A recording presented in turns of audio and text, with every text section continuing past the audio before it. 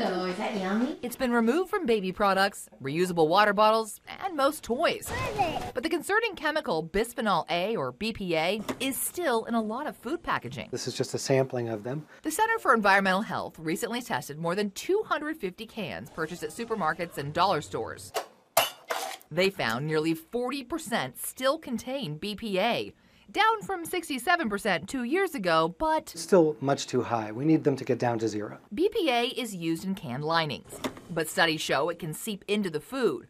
And while the FDA says BPA is safe at the current levels occurring in foods, California recently added BPA to its Prop 65 list as a chemical known to cause reproductive toxicity. Several major food manufacturers have now taken BPA out of their products or are in the process of doing so.